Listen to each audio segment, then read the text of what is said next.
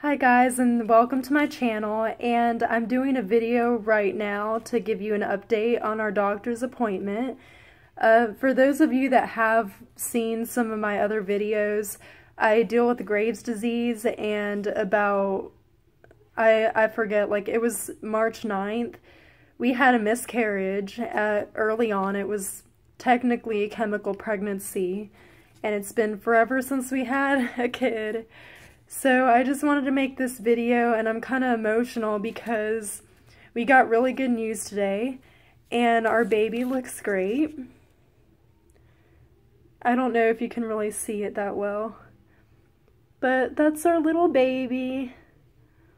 It's either going to be Evan Tyler or Lilia Faye, so fingers crossed everything goes good with this baby. The doctor did mention I'm going to be high risk for this pregnancy, but she said the heartbeat and everything sounds really good, so that's a huge relief. But I will have to take, I don't know exactly what it's called, but I've heard about it. I have to take progesterone shots throughout my pregnancy once a week, and she said a home nurse is going to come and give me the shots. So I'm not really looking too forward to that, but you know, anything for a healthy pregnancy and healthy baby, because that's all we want right now. And I'm sorry I'm so emotional. It just feels so good to finally know that it's not in my head. I just want to show you guys again.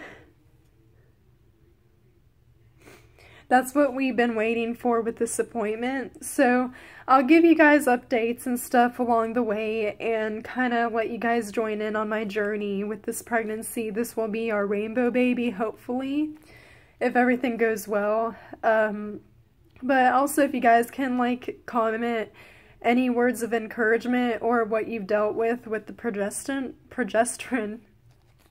Sorry, I can't even talk or concentrate right now.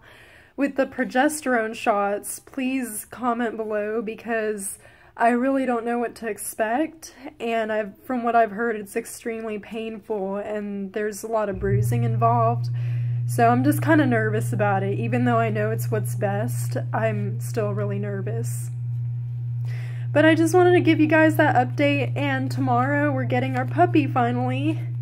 We're picking up Willow tomorrow, so I'll be sure to do plenty of videos with her. And I am so sorry. I have, like, my makeup's running and everything, but, like, for those of you guys that saw the video about her loss, this is just really good news right now. So keep in touch, and thank you for watching.